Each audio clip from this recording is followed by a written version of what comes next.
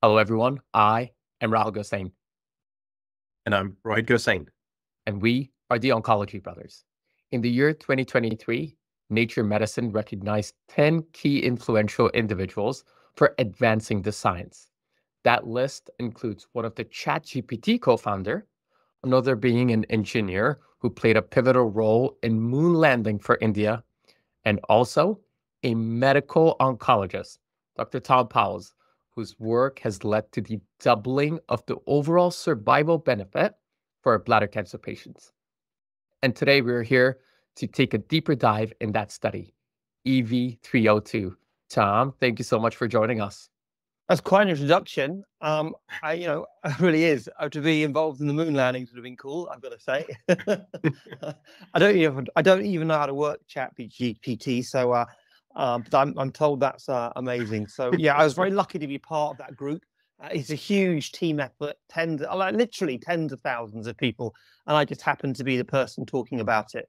And there would have been a lot of other people who would have been equally justified in that task. So I represent a huge group of people, and I'm very lucky to be involved. Absolutely.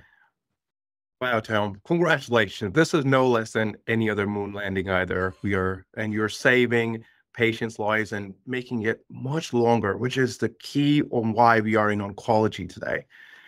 Tom, EV was approved as a single agent in 2019 in relapsed refractory setting for bladder cancer. And then phase 2 study EV103 cohort K showed promising data for cis ineligible patients, but EV302 study was mainly for all comers. Here we have the study design, and if you don't mind going over the study design with us today. Yeah, it's relatively straightforward. So you're absolutely right. Enfortumab Vedotin as a single agent in heavily pretreated patients has a 40% response rate. When you combine it with Pembrolizumab in the frontline setting in a single arm trial, that response rate goes up to about 70%. Chemotherapy, historically, response rates of about 45%.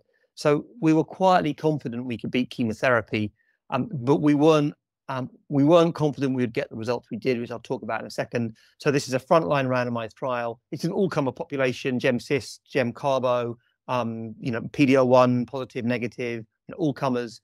Actually varied histology as well. So it's a big study, 180 patients, because of a dual primary endpoint of PFS and OS.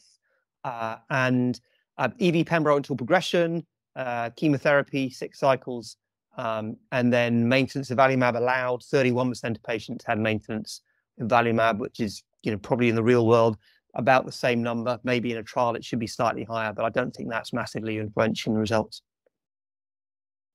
Tom, thank you for covering that. You brought up that 31% of the patients got maintenance of Avelumab. To be honest, if the results were similar, we would have honed into that a little more, saying, oh my God, what's the cross-trial comparison here? But clearly, there's a significant synergy that we're seeing with this antibody drug conjugate and immunotherapy. And these results are phenomenal.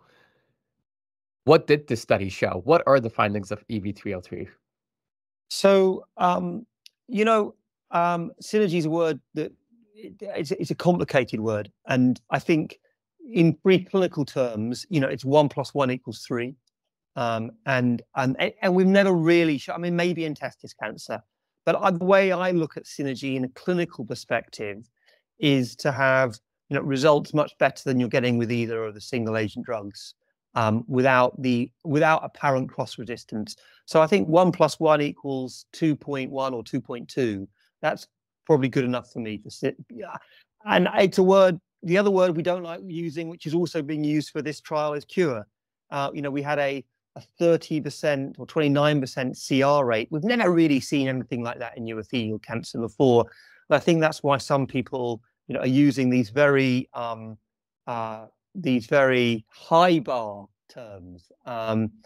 Look, the results were better than I thought. I had dreams before the trial that I do it quite a lot.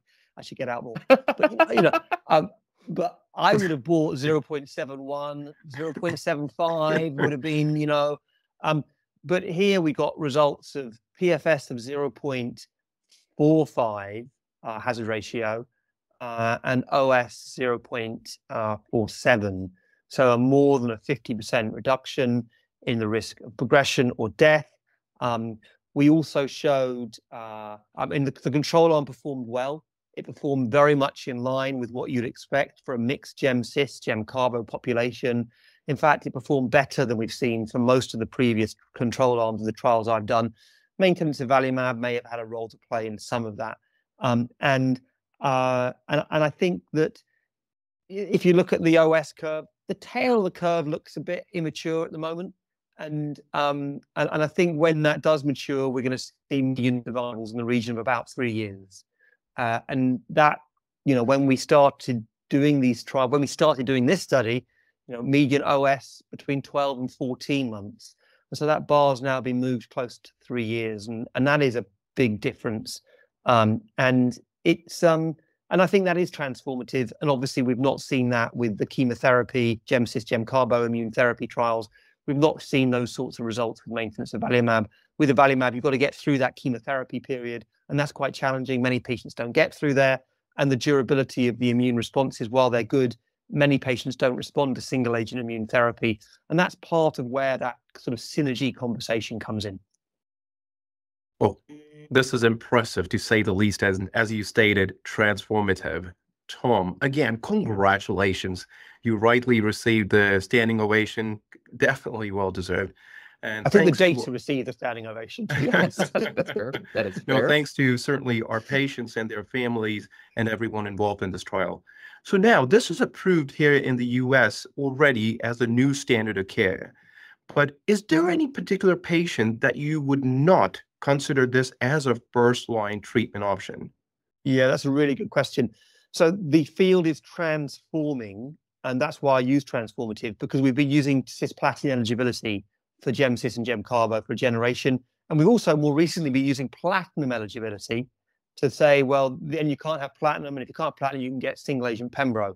And quite a lot of patients were getting single-agent Pembro because platinum's pretty hard to give, and it doesn't have great results. And some people, some friends of mine, say gem-carbo, it's a bit of a waste of time. PFS 4.5, 5 months. OS 9 months, and most of that time's on toxic chemotherapy. This is very different from that. And my personal experience, we'll talk about toxicity in a second, is that you can give, and you're putting patients into quite durable remissions. And some of those patients don't continue on EV Pembro. Some of those patients can stop some of the therapies, and you can reduce or change the drugs around. So it's a very different clinical phenotype, these treated patients. I don't think there are any patients who I would want to give gem-cis or gem-carbo to. If you've got uncontrolled diabetes, well, you wouldn't want to give chemotherapy to an uncontrolled diabetic. You want to control their diabetes. The same with EV Pembro.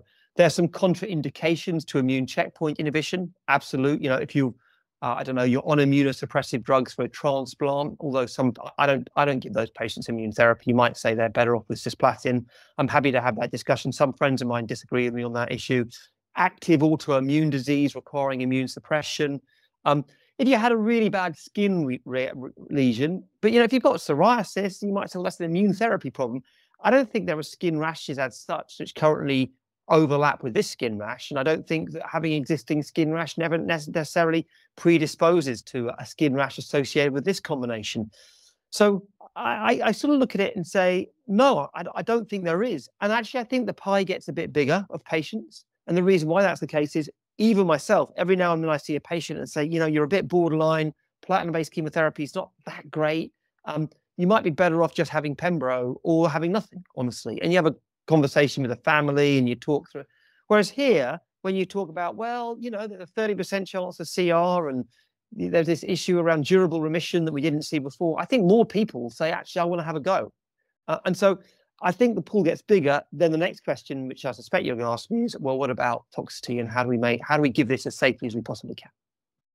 Yeah, actually, let's take that as a good segue. Let's talk about toxicity, because yes, it's approved, but in the community, not only approval, I need to get very comfortable in managing this. Skin toxicities, neuropathy, hyperglycemia from Enfortumab. You've mentioned immune-related toxicities from Pelbrolizumab. So Can you share some clinical pros in managing some of these toxicities? Are you going to skip day 8, dose reduce? What is it looking like in your clinic today? Thank you. This is the most important issue for me, because we can pretty much everyone agrees this is a transformative regime.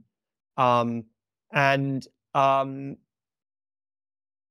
question then comes not about should we give this regime or that regime, is how do we give this regime most effectively? How do we give this regime most safely? And that, I think, has to be, and that's, I'm flying around the world trying to describe that at the moment with friends and colleagues, because the adverse event profile here you can see is higher for chemotherapy, the grade 3 or 4 adverse events at 70%, but that's high. That's very high. And that underlines how difficult chemotherapy has been. And that comes back to that patient who I talked to Gem Carbo about with a performance status of 2, who's not feeling great, who decides not to have it. Because when you talk through chemotherapy, some patients just say it's not for me. So actually saying it's better than chemotherapy, which it might be, is not actually the solution to our issue. Our issue is, what toxicity can we expect? Have we been trained in this type of toxicity? And how do we manage this safely? And the reality is we haven't been trained in the adverse events associated with all of the antibody drug conjugates. And this drug, unlike chemotherapy, which has got the nausea, the fatigue, the kidney function dysfunction, the neutropenic sepsis, the bleeding, all of those, it doesn't have any of those things, actually. What it does is 2 or 3 key adverse events that require education and training. The first is a skin rash. It can cause a skin rash in the first 3 or 4 cycles. If you get a skin rash in the first 3 or 4 cycles, stop the drug, even if it's a mild rash. Because what happens is the skin rash can escalate with time. And if you interrupt the drug and you let the skin rash settle and you bring the dose down 1 level, what you'll find is the skin rash probably doesn't come back. And under those circumstances, you can treat these patients safely.